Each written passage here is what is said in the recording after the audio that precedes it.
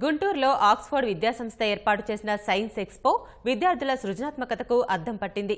భౌతిక, రసాయన, గణిత తదితర శాస్త్రాల నమూనాలను విద్యార్థులు ప్రదర్శించారు. పోలవరం ప్రాజెక్టు, రాజధాని అమరావతి, హైడ్రాలిక్ బ్రిడ్జ్ వంటి నమూనాలు విశేషంగా ఆకట్టుకున్నాయి. 2 రోజుల పాటు జరిగిన ఈ ఎక్స్పోలో 800కు పైగా నమూనాలను ప్రదర్శించారు. వివిధ పాఠశాలలకు చెందిన 15,000 మంది విద్యార్థులు విజ్ఞాన ప్రదర్శనను తిలకించారు.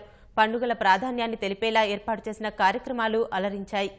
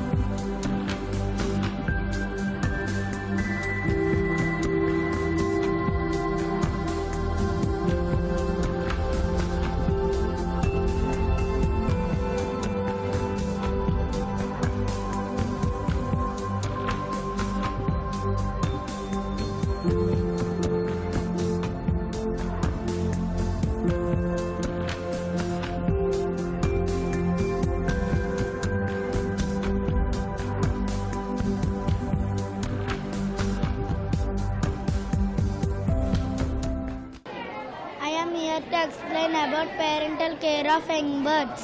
Parent bird hatch the eggs. After hatching, chicks come out. The parent bird feed their young ones. They teach them to fly and gather food. This is the moral of Polavaram project, and I wish this project should complete very soon, and it should benefit to all our AP people. So many of the people are not having sufficient water in AP, so our Chandrababu Naidu is wishing to have water to all the people. ముఖ్యంగా పిల్లల్లో ఉన్న creativeness ని బయటికి తీసుకురావడానికి learning by doing చేయడంలో వాళ్ళు involve చేస్తే వాళ్ళ స్కిల్స్ అనేవి బయటకు వస్తాయని మాకు ఈరోజు అర్థమైంది. పిల్లల్లోని సృజనాత్మక శక్తిని మేము వెలికి తీయడానికి ఇంత గొప్ప అవకాశం ఇచ్చారు మాకు. ఇక్కడ ఓవరాల్గా 1000 ప్రాజెక్ట్స్ మేము ఎగ్జిబిట్ చేశాము. ఇది ఒక ప్రెస్టీజియస్ ఇష్యూగా చాలా బాగా రన్ అవుతోంది. ప్రతి ఒక్క టీచరు, ప్రతి ఒక్క పిల్లలు వాళ్ళ ఇంట్రెస్ట్ పెట్టి చాలా బాగా చేశారు.